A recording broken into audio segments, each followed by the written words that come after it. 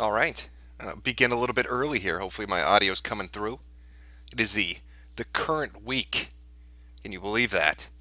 A lot of shit happening. So I just kind of wanted to do a stream. I was going to do a video today, but it seems like every time I'd start it, some new political fucking shitstorm would start, and trying to play catch up was just getting to be impossible. This last week to 2 weeks has been hectic, to say the least, with everything that's been going on in the White House and the Senate, with the mainstream media. It's just been this never ending avalanche of complete and utter bullshit. So I figured a stream would be better equipped to deal with that than a straightforward video. That, and there's other shit to talk about too. Some gaming stuff, a little bit about Shia and a recent meltdown he had in a bowling alley. I think he's finally starting to crack. I think that pressure is finally built up enough to drive him, certifiably insane. So hopefully we get to see him go on a killing spree eventually, if the pressure is kept up. I don't know. No promises. You never know what's going to happen. But Shia, I think, is starting to lose his fucking mind. Let me just double check audio, and we'll get going here.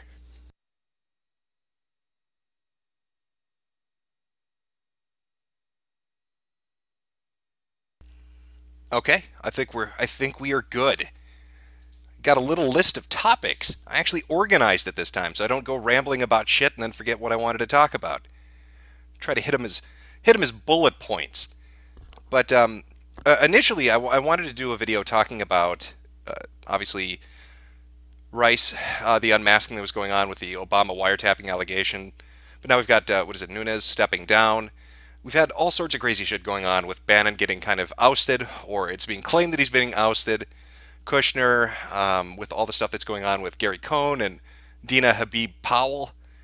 It's been insane. So there's a lot of shit going on. Today, I know that the Supreme Court nomination got pushed through. The Senate fucked around, tinkered with some of the rules there about a majority to be able to do an up and down vote to block a filibuster. I know the Democrats were slightly ass-paying about that, but from what I understand, they did this back in 2013. Granted, it wasn't about the Supreme Court, but it was a little technique they used. So if it's good for the goose, it's good for the gander. But I really wanted to focus on Bannon, I think, because I think that's kind of the interesting thing. I've been reading a lot about it, and I know that there's some divided opinions about what's going on with the Trump White House and uh, I guess the advisors or the circle that Trump is keeping around himself right now. People have concerns. Is he being swayed over to a more globalist position, or is this just 14th dimensional underwater chess that he's mastering, and he's puppeteering the mainstream media and all the people that are against him, and this is some amazing strategy that's coming out? But there's a lot going on. So Bannon is lost the position that he had on the National Security Council, but he's still an advisor to the president. Now, there are two takes on this from what I've been reading and from what people have been talking about. Some are saying that he was kicked off. Others are saying that he was only on there for a certain amount of time to basically deal with what you would call deep state elements that are that would be, I guess, a detriment to Trump's administration. So, where does that go? Was he thrown off? Did he actually threaten to quit? Because I know there have been a couple stories that said that he had made some statements about basically resigning. Now, the way I look at it is this: it's a position of power that he had that he doesn't have anymore. And I don't know too many people that would willingly give up a position of power unless they either had a goal that they've met or they were ousted. So I can see why they're two divergent viewpoints on this. I don't know, chat. What are you thinking? Because I can't wrap my head around it. I don't understand what's going on with Trump right now. I'm seeing a lot of weird shit happening, and it's really hard to kind of peg down exactly what's going on. We've got the situation with Syria. So there's a chemical attack. There are all these images of kids. Were kids hit in this chemical attack? Oh my God, this is terrible. We need to deal with Assad. We need to go in there and take him out. And yet, people are sending out tweets saying that journalists in the region were talking about the attack before the attack actually happened. There have been pictures of some of the kids, videos of some of the kids that look like they're actually moving around, that maybe they're not dead and they're just propped up as a piece of propaganda to try to sway Western opinion. I don't know. It seems like a lot of shit is hitting pretty quickly after one another. I know Tillerson is talking about a military option. I know Trump is thinking about it. We've had comments about we need to go in and deal with this. It just seems counter to what he would have said in the position that he had a month ago, a week ago. And it comes right on the heels of what's going on with Bannon and potentially being outed. And Kushner, who's seemingly bringing in these people, like I said, like Gary Cohn or Dina Powell, to positions of power or to an advisory role that has the ear of the president. It's really bizarre. Trump works in mysterious ways. Somebody said, I think Steve Bannon is a faggot. Syria attack done by the rebels. False flag. Yeah, I've heard that too. And listen, when it comes to attacks in the Middle East, especially when it's in regards to Syria, we had something like this happen before, where there was a lot of evidence that they were planning a false attack, where there was a lot of evidence where they'd stage injuries or deaths to make it look like Assad's regime had done it to garner sympathy. And so just, I don't know, man. It's just some weird shit's going on in relation to the Trump White House and to his foreign policies, specifically about military intervention and about the National Security Council and who's on it and who has influence in the White House.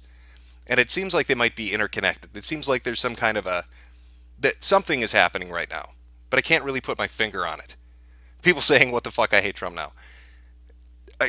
I don't know. Maybe we're all just, you know what, guys? Maybe we're all just really sleepy. Maybe we need to take a nap. Maybe a good night's rest will do it. What do you say? Our almonds have been activated too much. Let's just go get some shut-eye. What do you say? Forget about all this stuff. I'm really tired. Right? 1488 chess. Well, that's one way of looking at it. And then we had the story come out today, and I know it's the Daily Beast, but the Daily Beast talking about how Jared Kushner and Steve Bannon are not bosom buddies. That Steve Bannon apparently refers to Kushner as a cuck and a globalist, which I think would be fantastic. I'm trying to imagine that conversation happening in the White House, where you've got a guy who's an advisor to the president who's on the National Security Council telling Kushner, calling him a cuck and a globalist. It's kind of like imagining Alex Jones running around there and just being able to say that kind of shit. You know what I mean? Just imagining them going at each other. It's a weird division, I guess, between the two. If you have the globalist perspective and then you've got a nationalist perspective, it might make sense as to why they want Bannon out, or this particular group or this individual or the people around him would want to push Bannon aside. I know that some articles were making comments that Trump was bothered by SNL skits, and Trump was bothered by mainstream media coverage talking about Bannon being a shadow president. But I don't know if I would buy that, to be honest with you. Trump was under a barrage during the election. In the Republican primaries all the way up until the election, where he was made fun of constantly. Everybody was taking shots at him. But he seemed to stay the course. He wasn't throwing people off because he thought that would make his image look better. So it's hard for me to imagine that, a couple SNL skits are going to be enough to get rid of Steve Bannon, or that he was really bothered by some shitty fucking Saturday Night Live 20-minute thing with Baldwin. I can't picture him using that as an excuse to get rid of somebody because he was that thin-skinned. I don't see that as being real. Are Bannon and Kushner, are they having arguments in the White House? Is he calling him a globalist cuck? I have no fucking idea. I don't know Steve Bannon that well. I don't know much of him. But it's just weird to see that he's pulled off his council, and then we've got the Syria attack going on. Now they're talking about military intervention. They want to get involved. They think Assad's a bad guy. It's just that the timing of that is really makes you think. Really gets the fucking almonds going.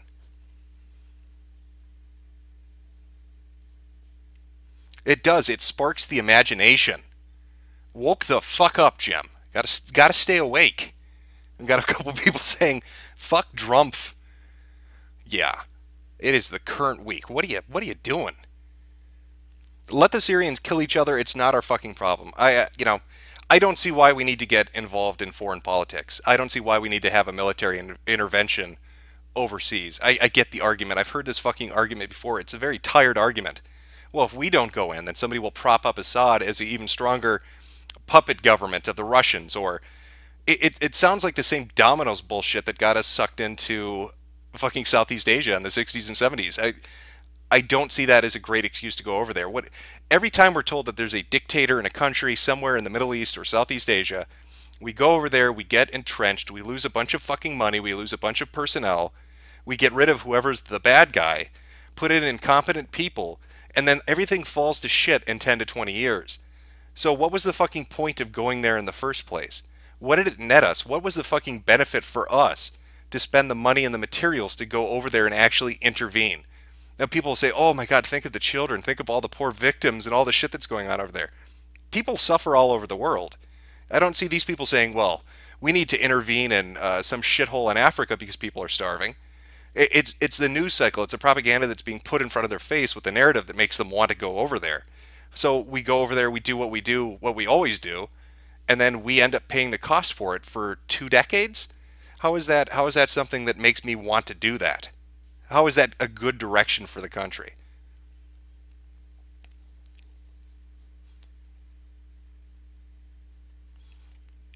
People saying this can be linked back to the globalists.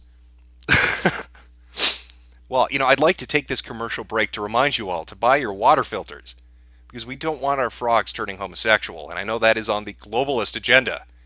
Speaking of homosexual frogs, isn't Alex Jones in a little bit of trouble? Didn't he make a video, which, by the way, was funny as shit, where he's going off on, was it a senator?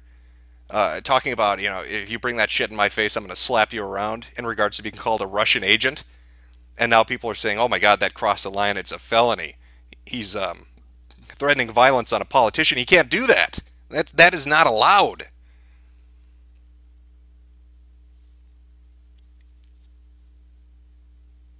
A lot of almonds have been activated in the chat. Half of the chat though is talking about nap time. I don't know. Again, God, getting really sleepy. Maybe we should just stop thinking about these things. Just take a rest, a little bit of a nap. Just close our eyes for a little while. Let the world slip away.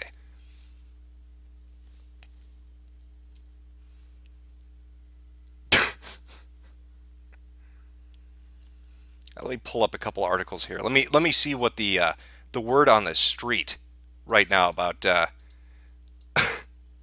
about Bannon and Kushner. I'm going to grab.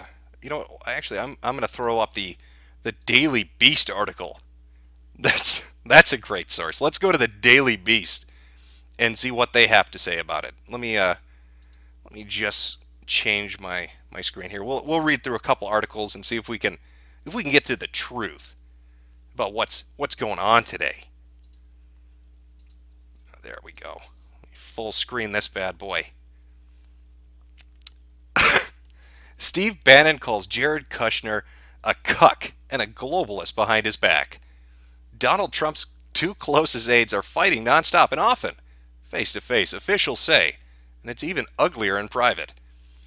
Donald Trump's chief strategist, Steve Bannon, has called the president's senior advisor and son-in-law, Jared Kushner, a cuck and a globalist during a time of high tension between the two top aides. Several Trump administration officials told the Daily Beast. I love how it's always, they never give a source, which is always the first sign that what you're reading is completely accurate and true, right? Never get a fucking source for this. They could just be pulling it out of their ass, but we'll never know. The fighting between Kushner and Bannon has been non-stop in recent weeks, according to sources who spoke on condition of anonymity. It's been an open secret that Bannon and Kushner often clash face-to-face, according to senior officials. One official said Bannon has has lately complained about Kushner's trying to shiv him and push him out of the door, and likened him to the fifth column in the White House. I like the prison language. I want you to imagine Steve Bannon up in your face with gold chains and a grill on his teeth with his pants sagging, talking about getting shivved by a motherfucker. Calling him a cuck and a globalist with his hat to the side, tilted, because he doesn't fuck around. Steve Bannon is street, my niggas. He is as real gets. Steve recently vented to us that Jared being a globalist and a cuck, he actually said cuck, as in cuckservative, the administration official told the Daily Beast. Cuckservative, pantomatu, I can't even say that word. I'm not even going to try to say that word. We're going to just say it's hyperbole. Of cuckold and conservative has become a favorite slur on the right, used like a sexually and racially charged version of rhino. Oh, these people don't get it, do they? Globalist is a term typically used by nationalist pro-Trump right-wingers against political opponents. Really? I didn't know the term globalist didn't actually exist until Trump ran for office. That is amazing. That's a brand new word. Brand new, you learn something new every day. Apparently, globalist came into being the moment Trump said, I want to be president. However, the term has also come under fire for at times carrying anti-Semitic tones. Kushner is Jewish. Uh-oh. Didn't know that. A Jewish globalist. That's like a unicorn, isn't it? Never heard of that before. Bannon is a self-described nationalist and longtime Republican, while Kushner was, until his father-in-law ran for president, a lifelong liberal and Democratic donor. There's a big fight going on, one senior official said. It's all about policy. There's tension between them on trade, healthcare, immigration, taxes, terrorism, you name it. The White House and Bannon did not respond to emails seeking comment. Of course, why would they? The Daily Beast is emailing them saying, "Hey, has anybody called you a cuck while you're in the White House? We're really curious because this is a story people need to hear. Did you and Steve Bannon, did you get into a little slap fight like a couple of little bitches in the hallway? Somebody told us on the condition of anonymity. We need to know." One senior Trump aide said that Bannon was also frustrated with Kushner continuing to bring the Zeke Emanuel to discuss healthcare options. The aide said Emanuel had 3 White House meetings, including one with Trump. That's a little bit worrying. In 2009, conservatives called Emanuel Dr. Death for advocating for end-of-life consultations during the crafting of the Affordable Health Care Act. Yeah, and he is related to Rahm Emanuel. Well, that's fantastic. Who doesn't want that guy in on this? Steve thinks Jared is worse than a Democrat, basically. Another official close to Bannon said Steve has a very specific vision for what he believes and what he shares ideologically with Trump. And he has for a long time now seen Jared as a major obstacle to achieving that. Bannon was removed from his post on the National Security Council on Wednesday. One senior Trump administration official told the Daily Beast on Wednesday morning that Bannon was only on NSC to babysit Michael Flynn because Trump was losing faith in Flynn, and that Bannon never went to the meetings. Well, I think you get the gist of what their article is saying. So there's a little bit of a hissy fit in the White House. Not everybody's not playing nicely together. Now, I could have sworn that I had read an article, maybe it was today or yesterday, talking about Kushner being the one that was, or it was claimed that Kushner was the one feeding anti-Bannon and maybe even some anti-Trump stories to people at MSNBC like Morning Joe. Now, let me see if I can find that article. Again, it's mainstream, anything you read in the press these days, you can basically flush down the toilet as far as fucking trust goes, but let's see if I can find that. Ah, there we go. This was up on Breitbart. Okay. This was Roger Stone. Jared, okay, let me pull this up. Take a look at this. Okay, so Roger Stone, Jared Kushner leaking anti-Bannon stories to MSNBC's Joe Scarborough. This came out, so this was yesterday. Republican strategist Roger Stone claims that President Trump's son-in-law and senior advisor Jared Kushner is leaking negative stories about White House chief strategist Steve Bannon to Joe Scarborough. During a segment on InfoWars today, Roger Stone, who was previously an advisor during the early months of the President Trump's campaign, claimed to host Alex Jones that Trump's own son-in-law, Jared Kushner, was leaking information to MSNBC's Joe Scarborough. Jared Kushner, perhaps the one presidential aide who cannot be fired, is now in regular text message communications with Joe, Stone claimed. Many of the anti-Steve Bannon stories that you see, the themes that you see on the Morning Joe, are being dictated by Kushner. And while Mr. Kushner's plate is very full with Middle Eastern peace and the China visit, and so on, in this case, I think he's disservicing the president. Now, correct me if I'm wrong. A couple of things. Correct me if I'm wrong. Wasn't Roger Stone the one that was saying, and this would have been about a month ago? In fact, let me bring this up, because if I tell you this, you're not going to believe me. So let me find the story first. It's so fucking dumb.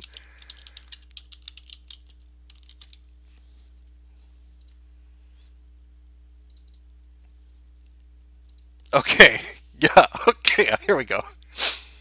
Granted, this is the Daily Mail, but it was the first fucking result I found, and I do remember him tweeting about this, so it's not like they pulled this out of their ass. Okay, let me pull this up. Just to give you an idea, I know some people have opinions on Stone, some like him, some don't. This is always stuck out in my mind as being so fucking bizarre, coming from him in particular. Trump loyalist Roger Stone claims he was poisoned with polonium by political enemies who wanted to kill him before he could expose the truth about Russian hacks. Roger Stone claims he was poisoned by political enemies in the deep state. This is from January, by the way. This is a couple of months ago. He says they wanted to stop him testifying about the Russian hack before Congress.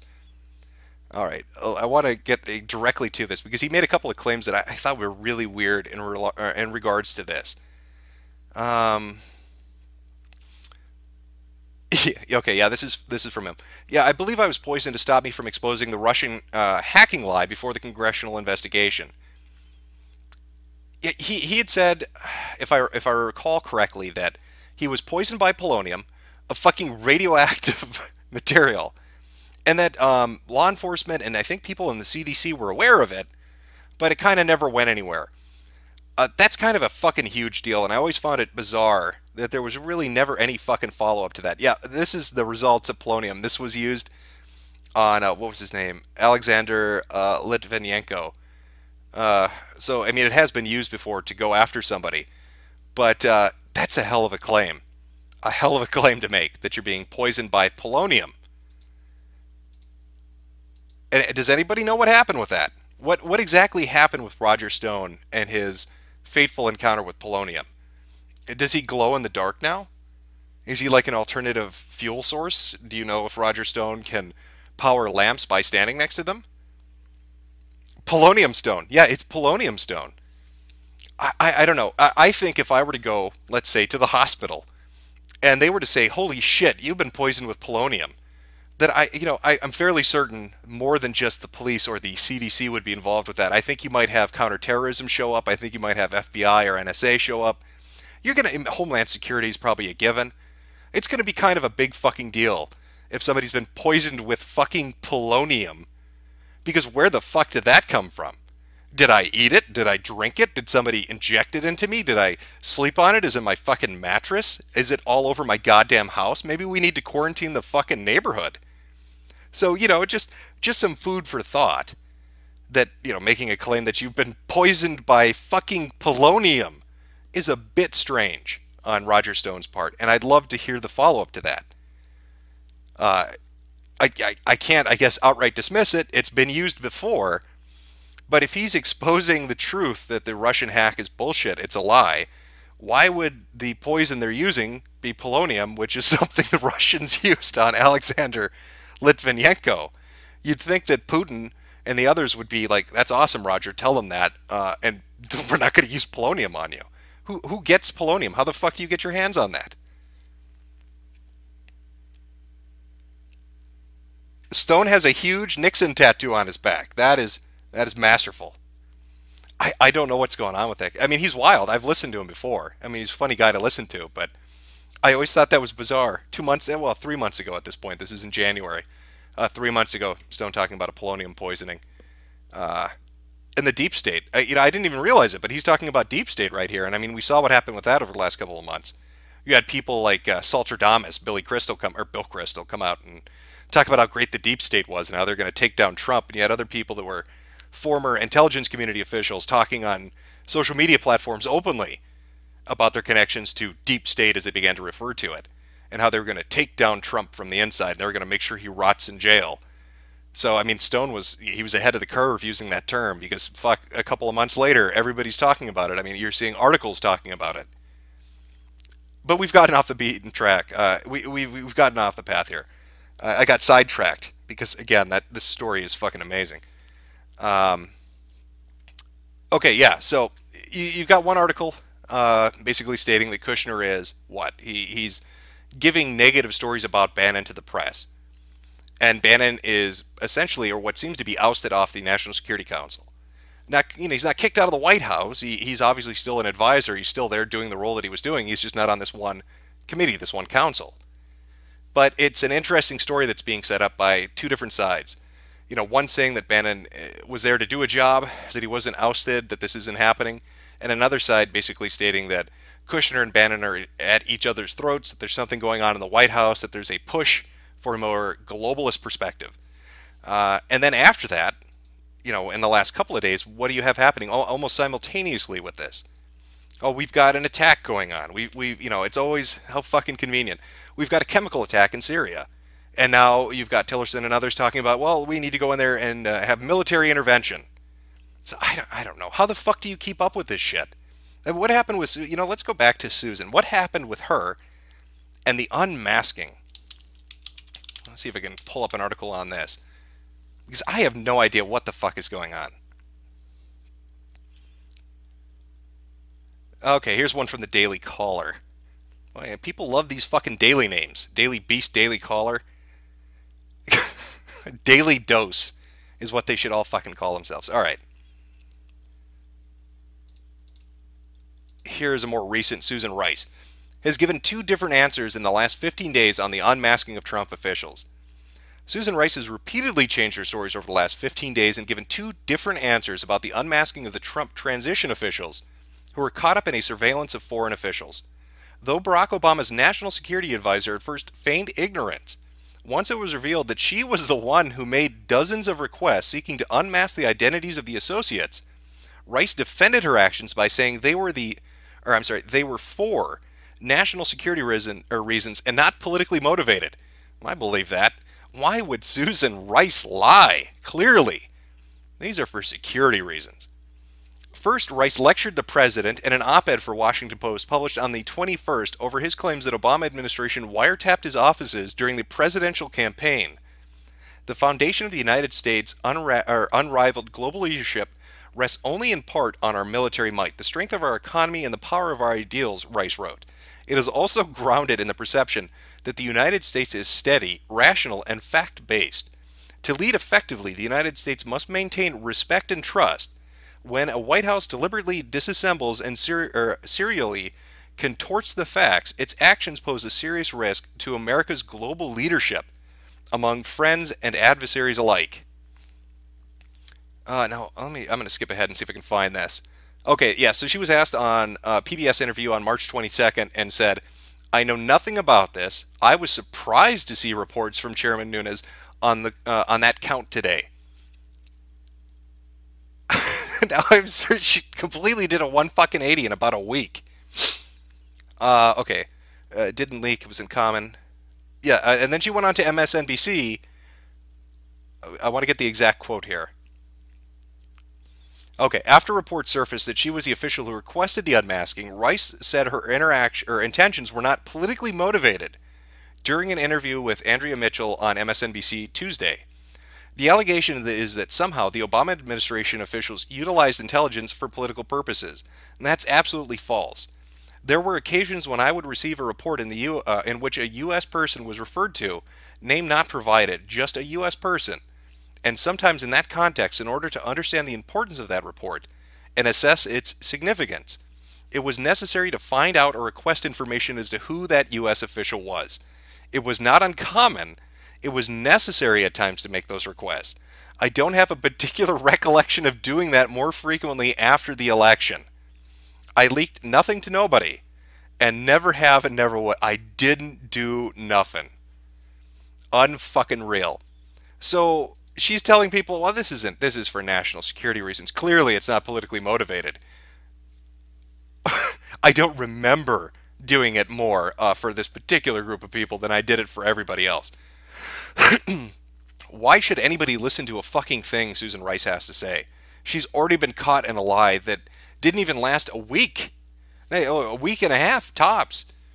First she said nothing to do with it. Doesn't know what anybody's fucking talking about. Nobody's been wiretapped. We're not listening to people or monitoring communications from Trump staffers or anything to do with his campaign or after the election.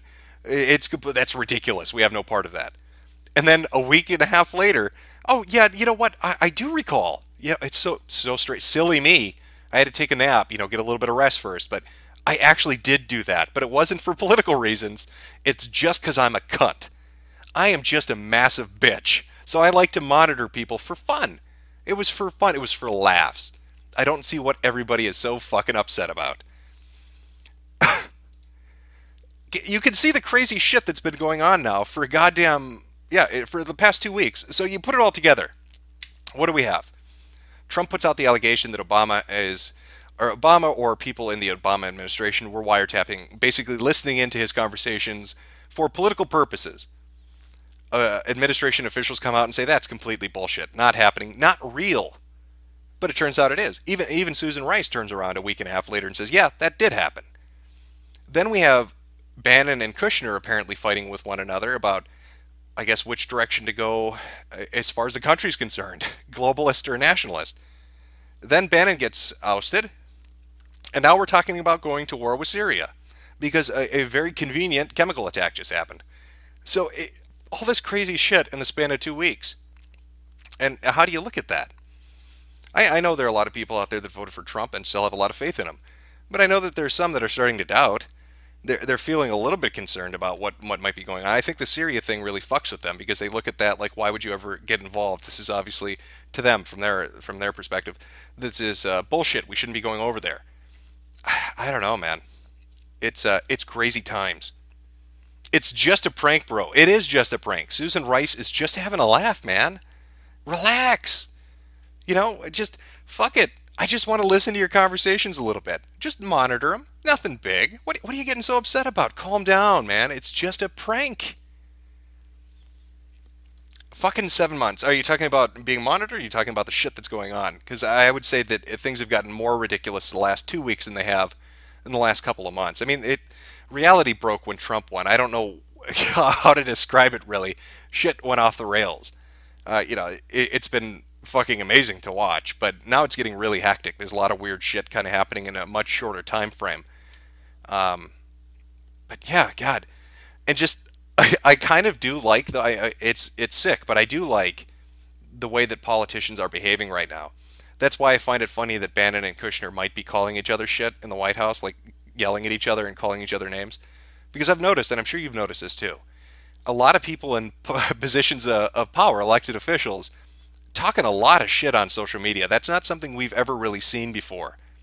Where they will just call each other out and make fun of each other now. On fucking Twitter and Facebook and YouTube. It's insane, but it's happening. It's going to devolve into some giant shit-flinging contest on Twitter. That's how the apocalypse will be triggered. It's not going to be some military intervention. It's going to be a tweet that went wrong. That's going to be the start of the fucking Third World War. What a time to be alive.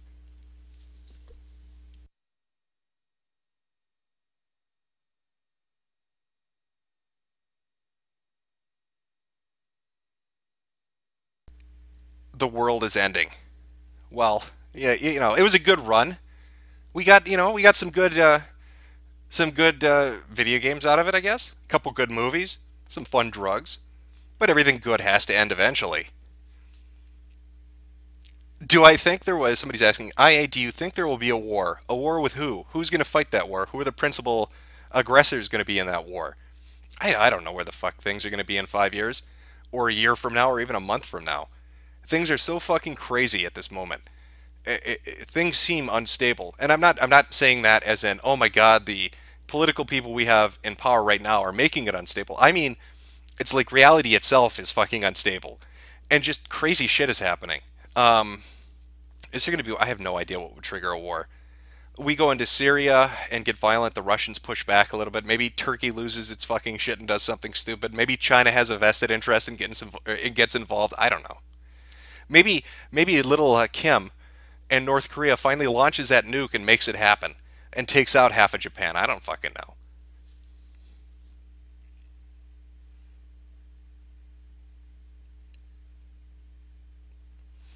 Who cares about the wiretapping he won?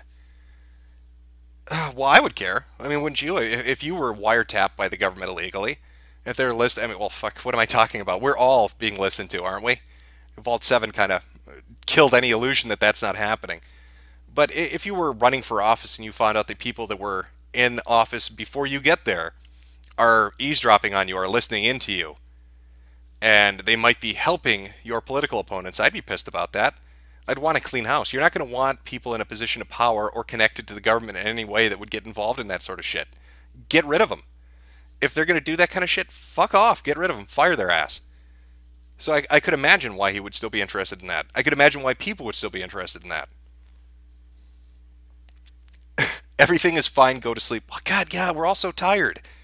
We all just need to get some rest. That really is the important thing. All right. Let's switch gears here a little bit. I'll give you a minute to digest that spew of nonsensical shit. Um, the takeaways from the last half an hour of talking with you should be that Roger Stone is an X-Men now. He's like a political Wolverine, right? I mean, I'd say like Spider-Man, but he wasn't bitten by a spider. He didn't get bitten by a radioactive spider. He had polonium shoved up his ass. So he's like a fucking superhero right now. Maybe Roger Stone can save the country by using his superpowers and flying to the White House today. I don't know, but that would be the takeaway from this. Let's okay. Um, Here's one. This I have no idea what the fuck this is. I saw this and I thought it was a misprint at first, but apparently it's not. Apparently this is on the fucking level. Of course, why wouldn't it be? Why would this not be real? Yeah, I'm just gonna show it to you, and then you could tell. See if you could figure out what's wrong with this. It should stand out pretty quickly. All right, I'll pull up the monitor here. Here we go. Okay, Bulletstorm Full Clip Edition. You know this game from 2011 that was kind of meh to begin with. Take a look at that price. $50 fucking dollars. $50 fucking dollars for a 6-year-old game that they didn't add anything to. $50 fucking dollars for a game that they added DRM to, but didn't really boost anything else. $50 for this shit. And it's actually selling. I don't fucking understand how that's possible. Bulletstorm is shit. Yeah, I've had people comment and say, I played Bulletstorm. I liked Bulletstorm. Your taste is shit if you like this video game. It was not that great. It was like, what, 4 hours long? There was no co-op multiplayer. The online mode was a fucking disaster. And they're bringing this shit over.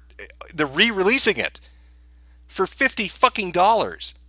And there's nothing new to it. They didn't add anything to it. Oh, it looks a little bit better. Oh, it looks a little bit better. That's worth the fucking price tag. Turok 2 got released on Steam. You know how much they're charging for that? With the upgraded look and the HD graphics and all that shit? $20. $20, and that's reasonable for a game that's actually fucking good. But Bulletstorm, for whatever reason, $50 fucking dollars. What a time to be alive. And people are buying it. I think it's actually like on the second page of bestsellers right now on Steam. People are buying this shit.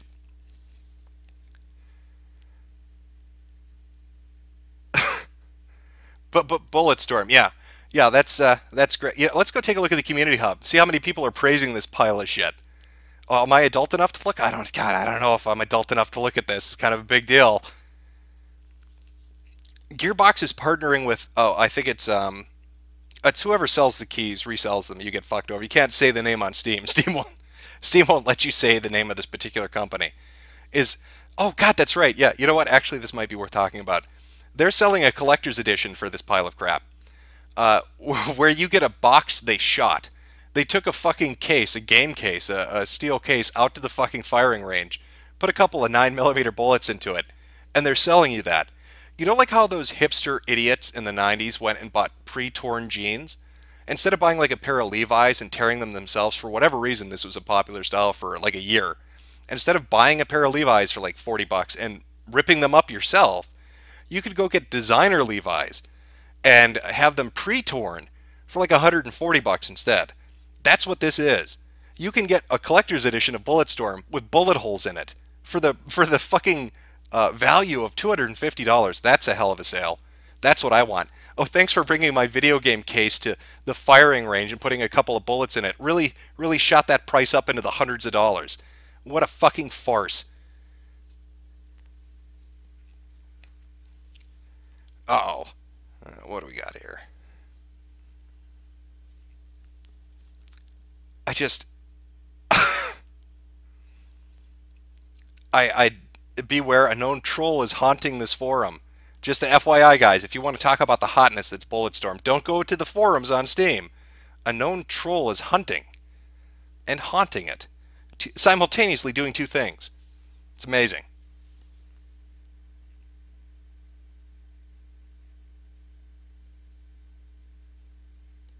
Somebody saying play Serious Sam. Yeah, Serious Sam would be a better fucking game than this. Okay.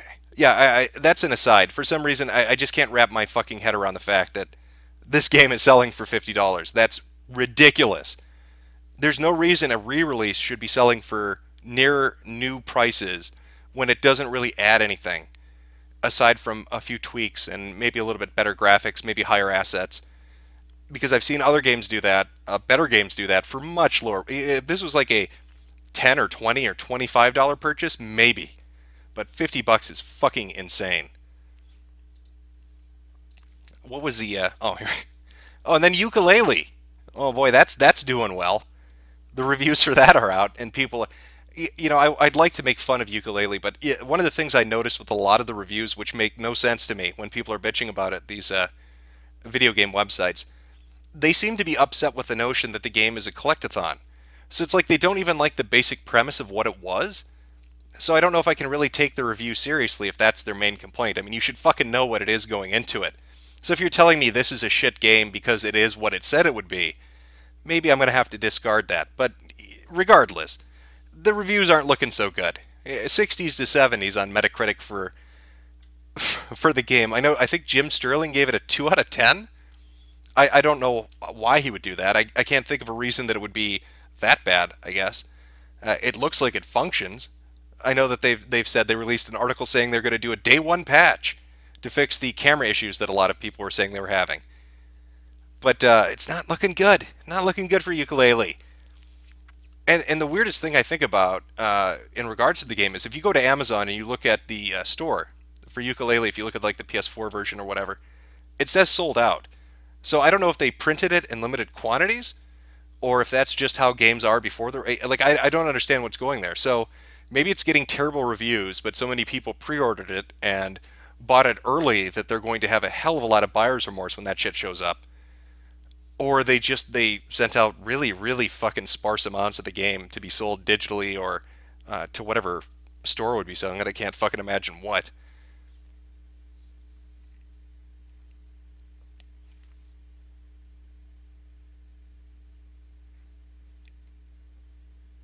They don't like video games, Jim. Yeah, I know they don't. I know a good portion of video game reviewers don't play or like video games.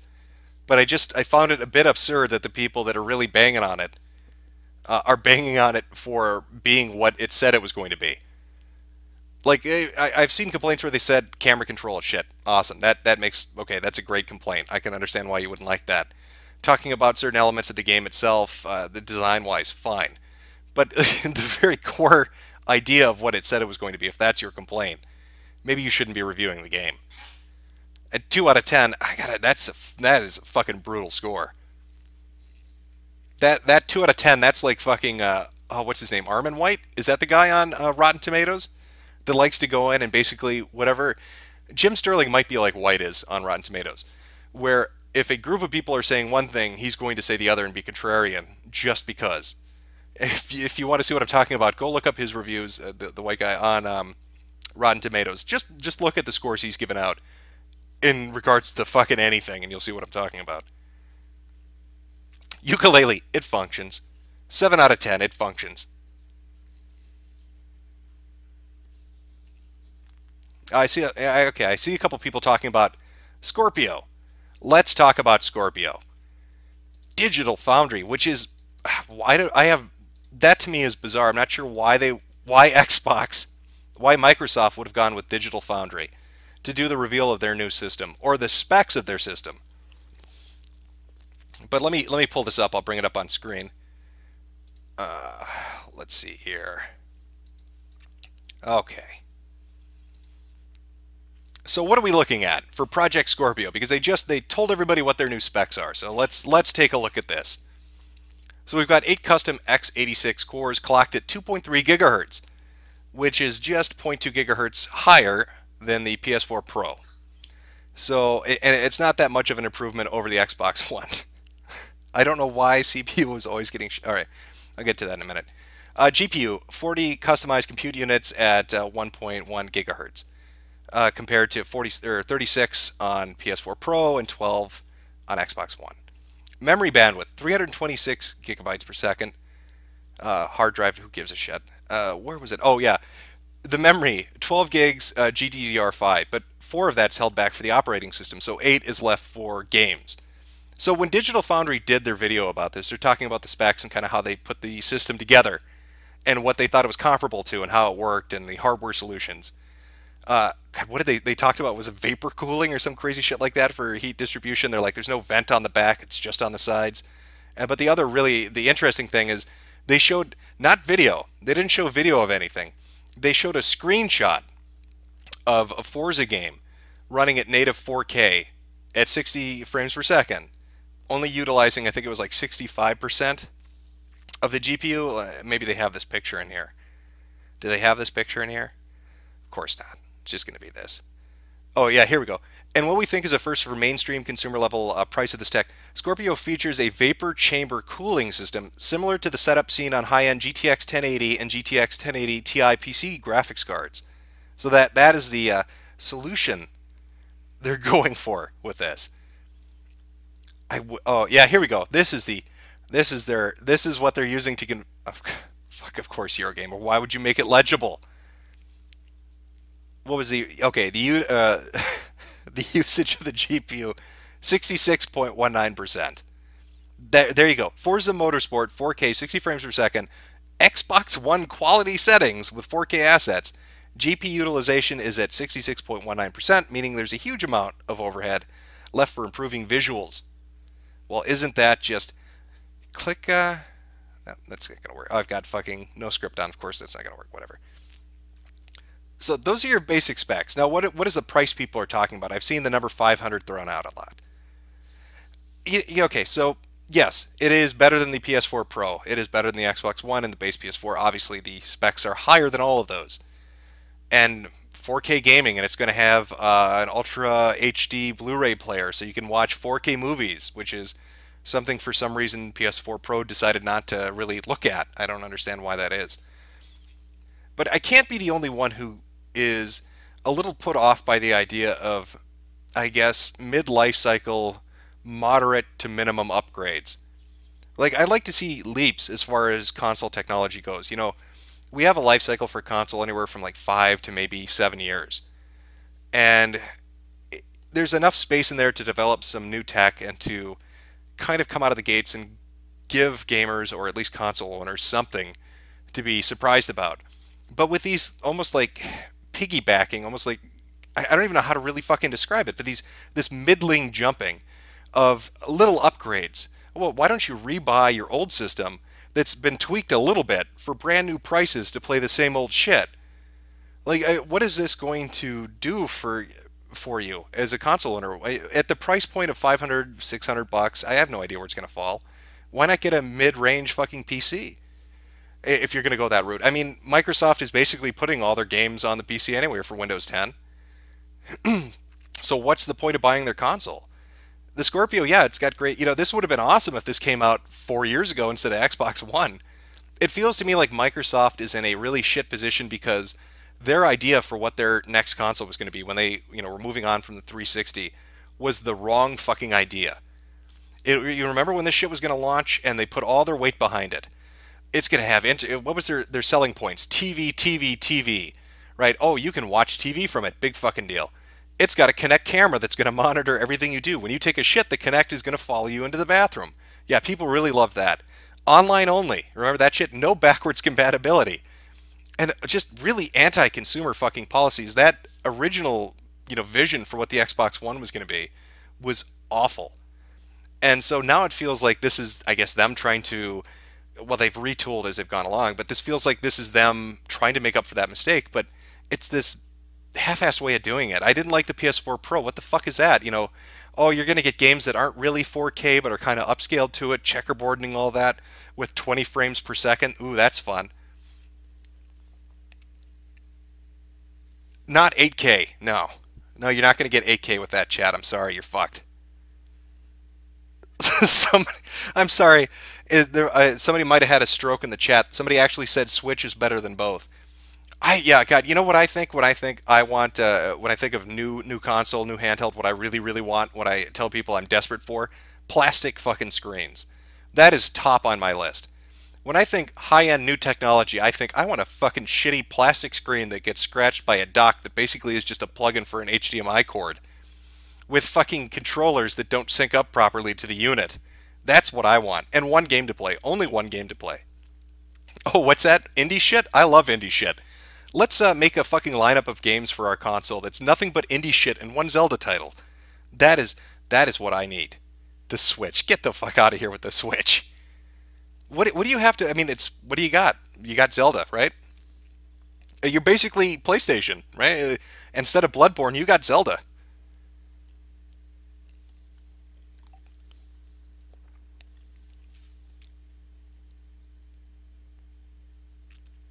Consoles are like the new phones now, one every year. It's getting to that point, isn't it?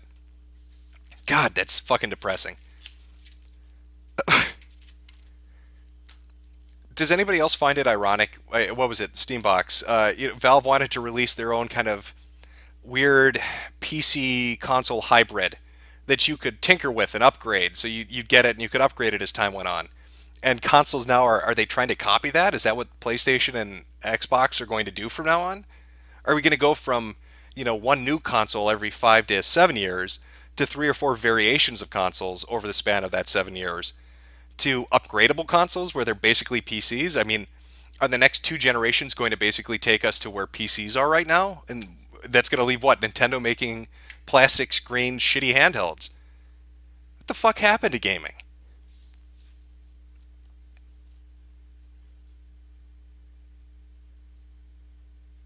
Video games are a Jewish trick, are they? Well, they are a successful one, because it's making a lot of fucking money.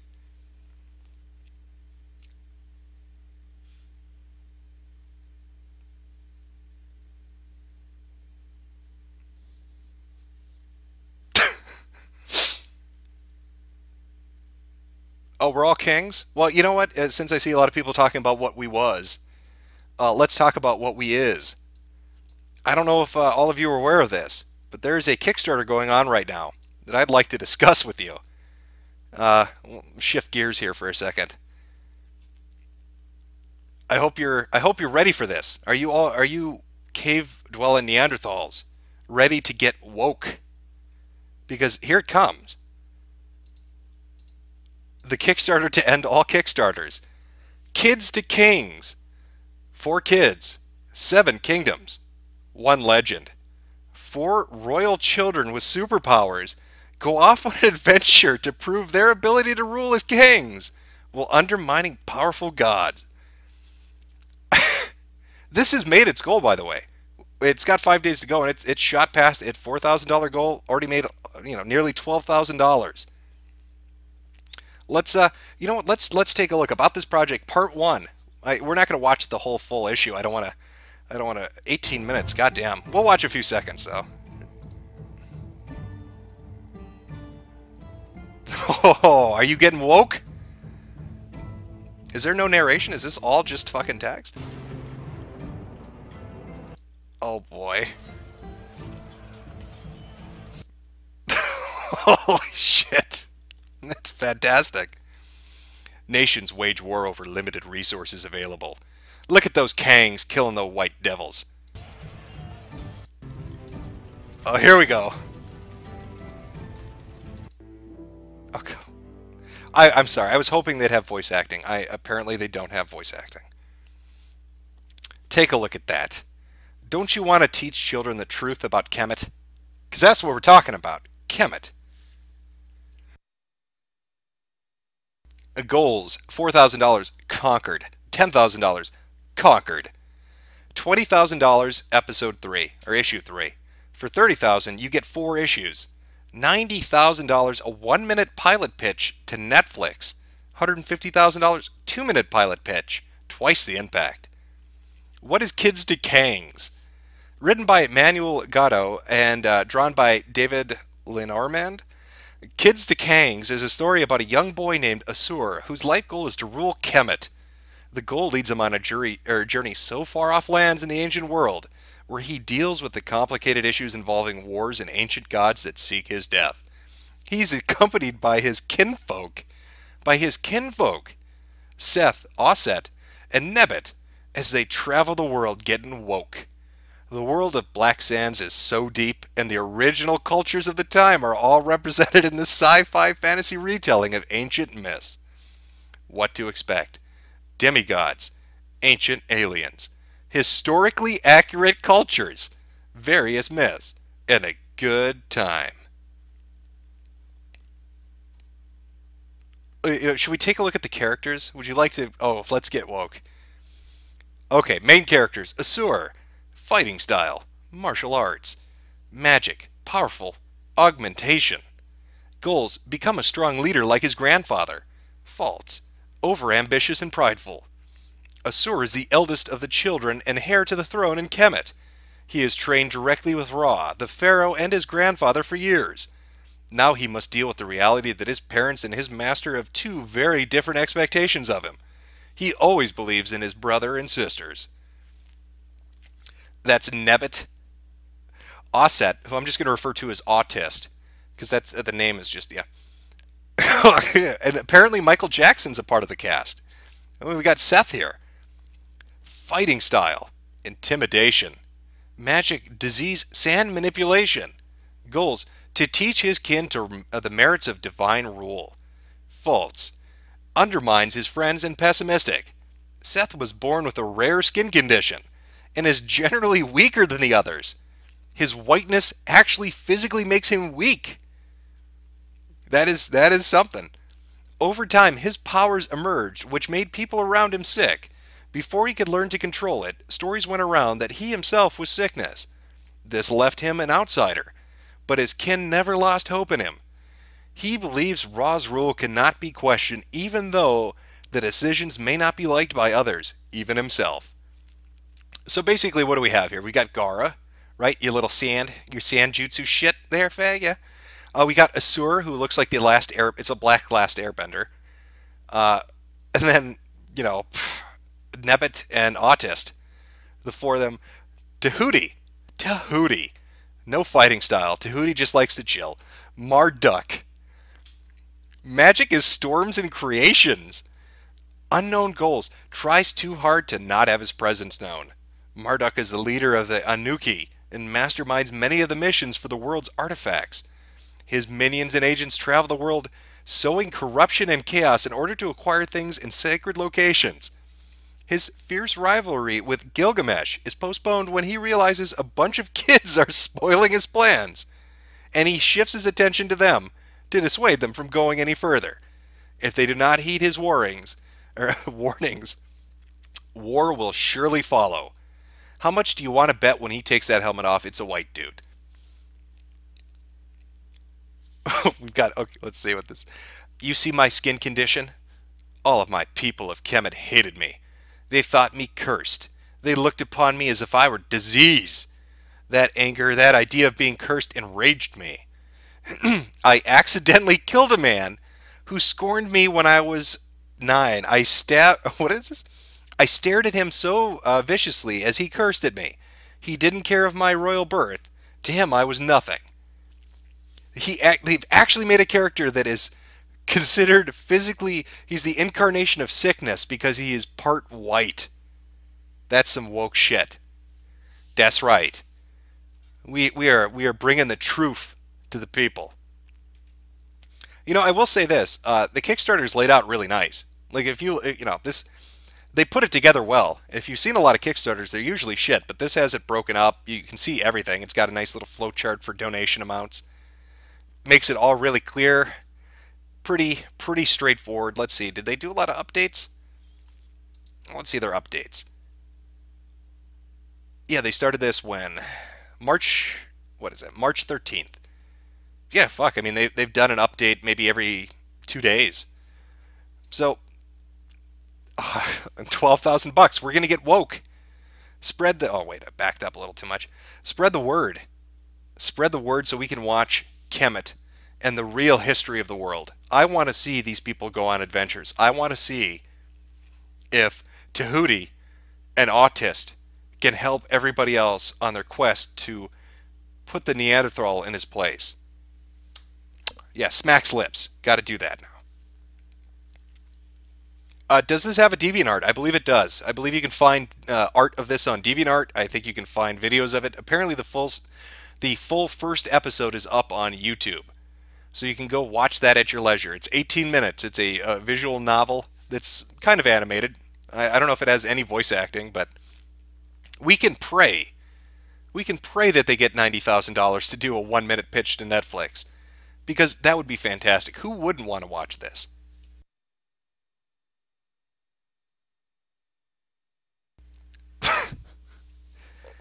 Ah, man, you've got to love the internet.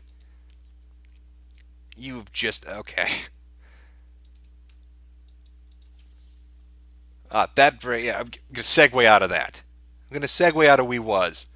If you want to look it up again, it's on Kickstarter. It's Kids to Kings Comics, and throw some money at him. Let's see if we can get him to 90,000 to get that hot Netflix show we've all been waiting for. The Last Blackbender. That's what I'm going to call it. The Last Blackbender Wokeness Edition. Now, Shia LaBeouf, aside from going crazy and hiding, flags from people screaming Pepe at him, recently had a little bit of a tizzy fit at a bowling alley, where I'm just going to show you the video. There's actually 2 videos now, by the way. TMZ uploaded a second video, an extended video of Shia LaBeouf having a meltdown at a bowling alley. Why he's at a bowling alley, I don't know. But he's at a bowling alley having a fucking tism fit. So I'm going to throw that up, and you can take a look.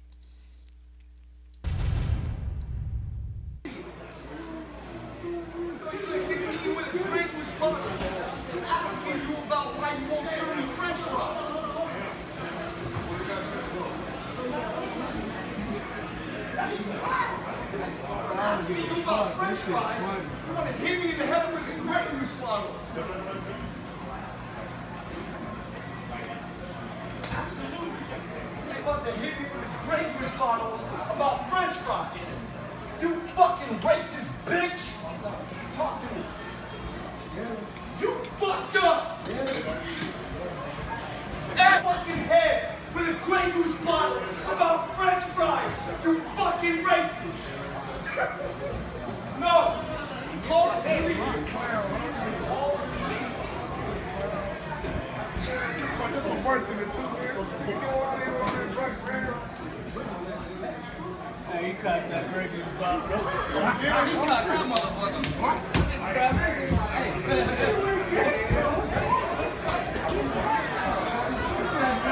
Fucking racist! Fuck! Talk your shit! Don't worry about him.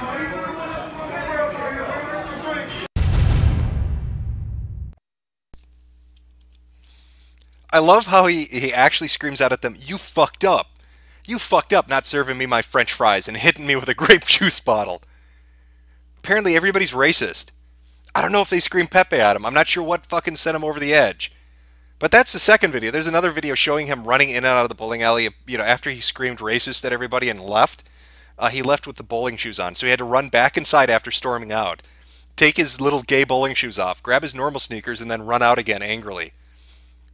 Imagine throwing a tantrum, right? And you try to leave, and you try to be like, you're slamming the door in anger, like, fuck everybody. I'm never coming back to this shithole. And then immediately you have to walk back in after making that giant fucking scene because you forgot your shoes. I love that people fuck with this guy everywhere. They wouldn't serve him French fries.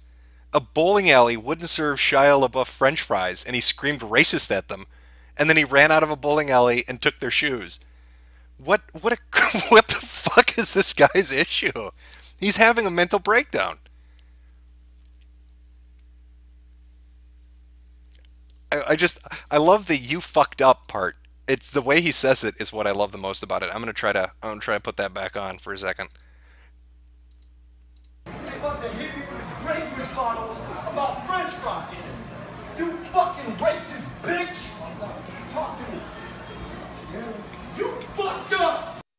Yeah, that's the one right there. I want that as like a ringtone.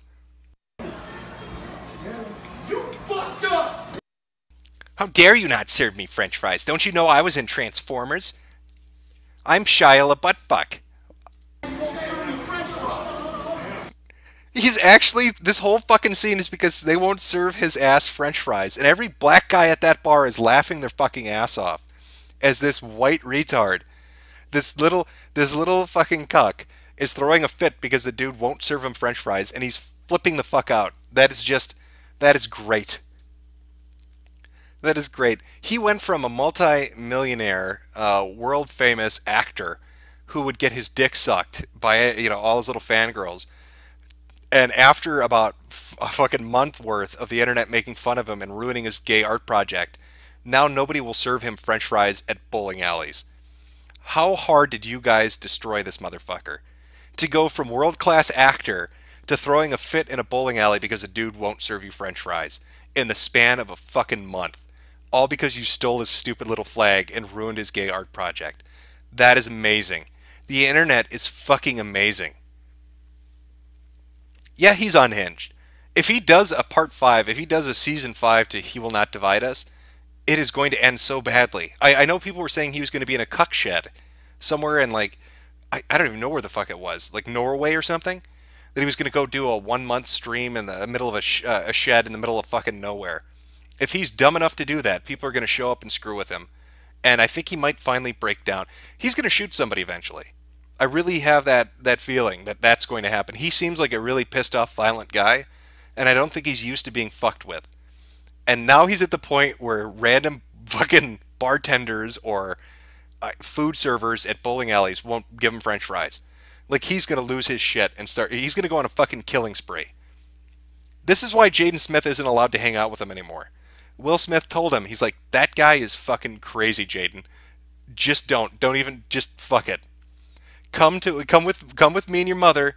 Let's go smoke a joint and listen to Scientology. You leave Shia LaBeouf alone. He's fucking insane. Scientologists are afraid of Shia LaBeouf. Some fucking Jaden Smith, a pothead Scientologist, has enough common sense to stay away from this fucker. That is how far he has fallen. That is amazing.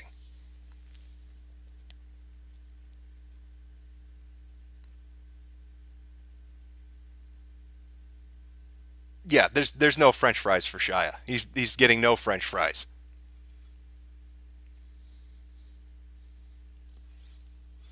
You know what? I'm gonna see if I can find There's a second video. It's not a lot longer, but let me see if I can find it where it shows him running around with his little bowling shoes. I think it's actually on TMZ's page. Give me 1 second here.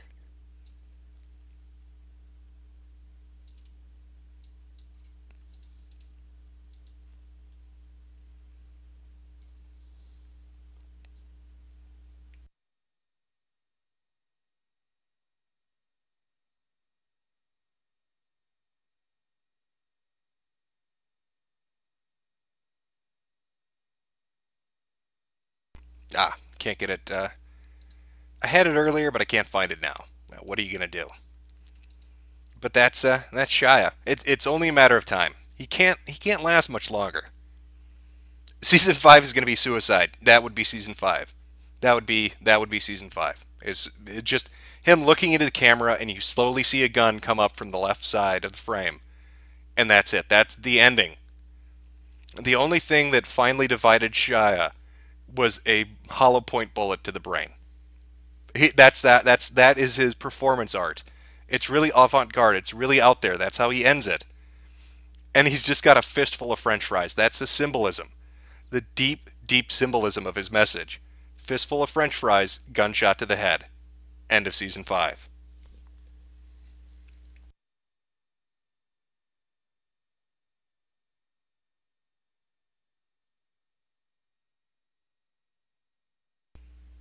Yeah, chat. You drove him insane. It's fucking remarkable. I mean, you broke a celebrity. You have literally broken a man to the point where he's throwing tantrums in bowling alleys. And it took you a month. He's a fucking laughingstock. You've made this man a laughingstock around the world, and it took you 1 month to do it.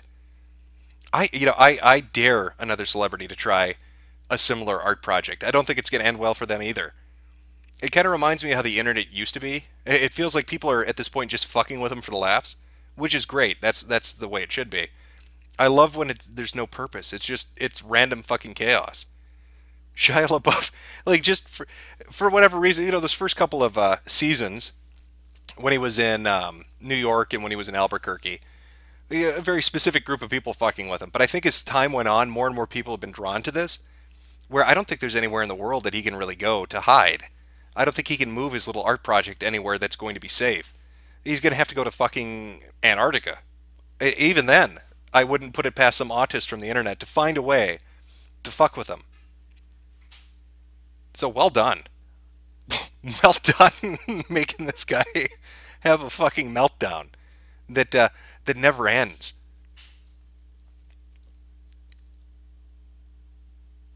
Let me see.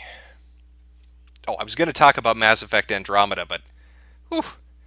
Oh, yeah. See, this is why you should never pander to a specific audience segment. Because it's never going to be good enough. BioWare apologizes for how it handled Mass Effect Andromeda's transgender character. I have to read it for you to believe this. How fucking retarded this is. Okay, of all the shit that you've heard about Mass Effect Andromeda, from the goddamn awful facial animations to the shitty characters to the god-awful just the storyline was shit. There were a lot of fucking issues with this game. This is what they apologize for. Earlier this week, BioWare announced details about changes to Mass Effect Andromeda, including alterations to conversations with non-playable character Hanley Abrams. Now BioWare is apologizing specifically for not including Abrams, a transgender character, in a caring or thoughtful way in the game. BioWare published a statement today saying the studio is apologizing to anyone who interacted with or was hurt by this conversation, and that BioWare is working to remedy the issue. This is their full statement. I still am fucking floored by the fact that they actually wrote this shit. At BioWare, we strive to make games that are representative of our players and the broader world around us. We do this by actively consulting within our diverse workforce, as well as speaking with different communities. In Mass Effect Andromeda, one of our non-playable characters, Hanley Abrams, was not included in a caring or thoughtful way. We apologize to anyone who interacted with or was hurt by this conversation. That was never our intent, and was an unfortunate byproduct of the iterative process of game design and a change in the structure of the character's dialogue. We have had several discussions with members of the transgender community, both internally at BioWare, and in the broader community, and we are working to remedy the issue. Once the changes are implemented, Hanley will only reveal certain information to writer after they have developed trust, and only if the character chooses to support her. As always, we appreciate the help, feedback, and support from the Mass Effect community. That's what they apologize for. Abrams is an NPC player.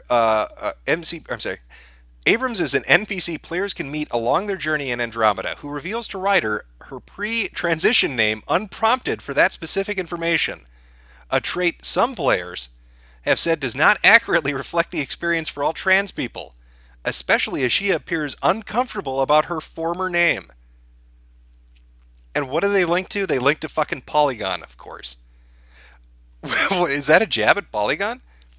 They're talking, okay, Abrams, okay, her pre-transition name unprompted for that, a trait some players, and then it links to a Polygon article about Zelda. I don't know. Is IGN making that might be a shot at Polygon there? So yeah, what do we fix? What do we apologize for about our busted fucking video game with dead-eyed characters that look autistic and have terrible dialogue options and a shitty story, and animation is just fucking horrendous? I know. Let's apologize because an NPC character nobody probably gives a fuck about said their dead name or whatever they call it, unprompted in a conversation. That's it. That really is that gets my noggin jogging. That's the important thing. Are they going to have trans DLC? I don't know. maybe we need to demand that BioWare makes trans DLC for Andromeda.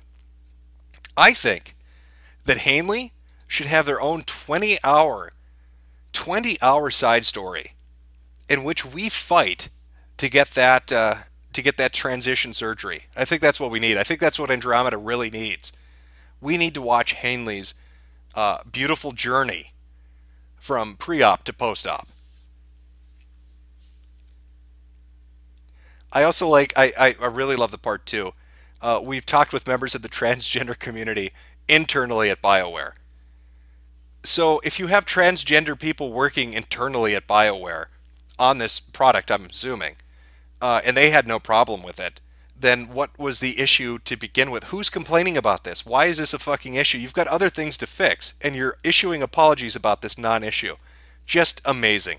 BioWare is just a living fucking parody at this point. Just, just a living fucking parody. Oh, okay, all right.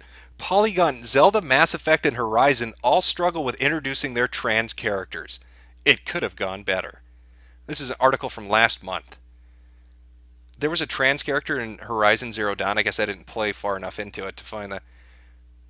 Apparently, yes, there is. Legend of Zelda Breath of the Wild contains 4 quest lines that are required to get the game's best ending. One of these quest markers leads to Gerudo Town. It is an all-female city. Okay, where's the... let's see. You will repeatedly be refused entry by 2 guards outside the city after being told that Voi, men, are forbidden from this all-Vi, women, city before learning that a man has been using deception to sneak in and out of the city. Your attempts to figure out what's going on lead to Hylian women... Okay. Is this fucking for real? Is Polygon really writing an article about this? Of course they are. Jesus Christ. What do these games teach us? Gaming is trying to address the audience more thoughtfully, and that includes trans representation. But it seems like few teams know how to do this well, even though the solution isn't complicated. Fuck me. So Polygon's complaint is, Zelda didn't handle transsexuality well enough in Breath of the Wild. And BioWare is now apologizing because Polygon also said that Mass Effect Andromeda didn't handle it well enough either. For their NPC conversation nobody gives a shit about. That's brilliant. It's great. It's good stuff.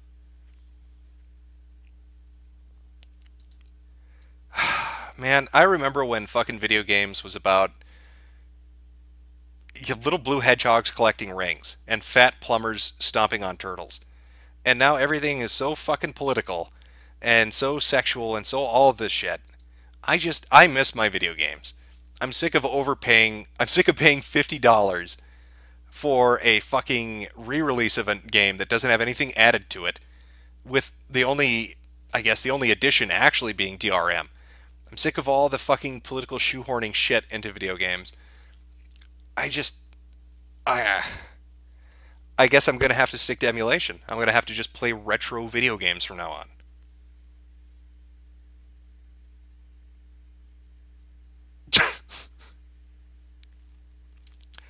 Zelda has a crossdresser. Well, Final Fantasy had Cloud dress up like a woman too. I mean, I don't... fuck, can you imagine how that scene's going to be handled in the remake? I can already hear the Polygon articles now. I can already hear the outcry because no matter what they do with that particular scene, there's going to be an issue. Something's just not going to be good enough. It's not going to be right enough. There's going to need to be an apology. Just unreal. I'm telling you, apologizing doesn't work. Neither does pandering. Pandering does not work.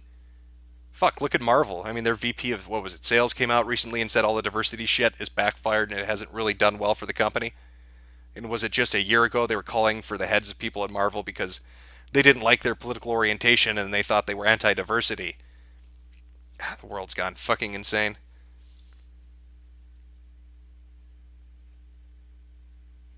You sexually identify... Somebody in chat. You sexually identify as transphobic. That's a new one. I wonder how they would get around that. You've got to respect that gender identity. And that gender identity is being transphobic. So, I mean, come on. It is the current year.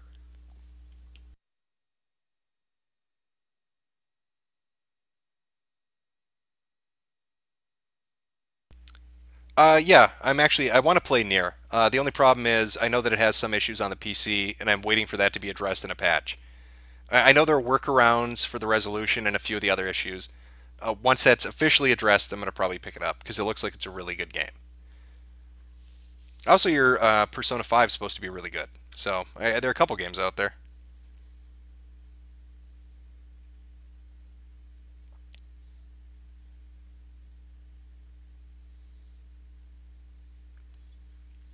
Breath of the Wild is running on an emulator. I played Breath of the Wild. I got the Wii U version because I actually was dumb enough to buy a fucking Wii U, and I've had it sitting there for since fucking launch. And what have I played on it? Xenoblade Chronicles X and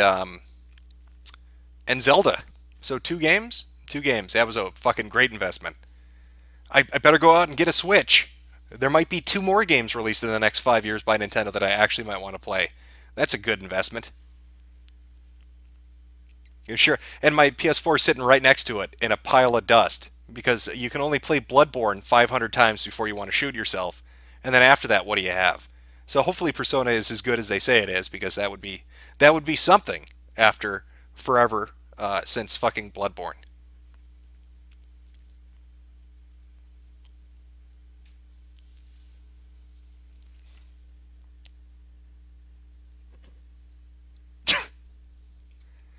Okay. Well, like I said, I just wanted to do a little stream, talk about a few things, mainly the political stuff. Like I said, the situation with Bannon in the White House is the one that interests me the most because I think it could be a good indicator of things that might be coming. Now, maybe it's true what they're saying and that he really was just on the council to babysit some people and to help Trump, I guess, rearrange. And maybe he did get his goal accomplished and he's done and he's stepping aside, but he's still holding on to his advisory role. Fine. But I think if we see more things happen with Bannon in the White House, I think if his power is even more diminished, or if he resigns, or if he's fired, or if he gets shuffled somewhere else, then I think that is not a positive sign for the way things are going. I hope we don't go into Syria. I think it's a fucking mistake. I think every time we get involved and we try to take out despots, as we claim, it just ends up being a shit show. And it doesn't turn out good for the country we go into, and it doesn't turn out well for us. Because we lose money and we lose men, and then they lose basically central leadership, and then everything devolves into a shit show. And it's just it's a fucking disaster. I really, really hope we don't go in. Yeah, so positive stuff, huh? Looking good. Looking good. You know, got to get those, I really do hope if we get any leaks in the next 2 or 3 weeks or a month that somebody has audio tape of Bannon calling Kushner a cuck. That would be fucking amazing if that's legitimate. Or maybe, I'd rate equally as high as that if somebody could get film of a radioactive Roger Stone flying through the air powered by polonium. That would be pretty fucking amazing too. So Bannon calling people cucks or a polonium infused radioactive Roger Stone flying through the air. One of those two things would really, really make this month spectacular. But I'm gonna cut it short. That's all the stream I got in me today. Those are the subjects I wanted to talk about. It's getting really tired. I think we should all just take a nap now. Let our almonds rest from all the activation. Stop jogging that noggin. Get a little shut-eye. That's the way to go. I will leave the stream up. I usually don't do that, but I promised I would with this one. Just for future notice too, in case anybody wants to watch streams kind of going forward, I'll put them up. I'll put up advance notice in days worth advance notice. But I'm going to be streaming on another channel, Brightside Bob, because then I can play clips and music and all that other shit more freely. And I also don't give a shit if the stream is left up because who cares? It doesn't clutter anything. It's a shit posting channel. Well, you have a good week, chat. Enjoy your Thursday. Hopefully World War III doesn't hit us and we all end up exploding and dying. That would be nice, but fingers crossed it turns out well. And keep your eyes on the sky. You might see Roger Stone flying by. And that's something you can tell the grandkids about. That's a special fucking thing.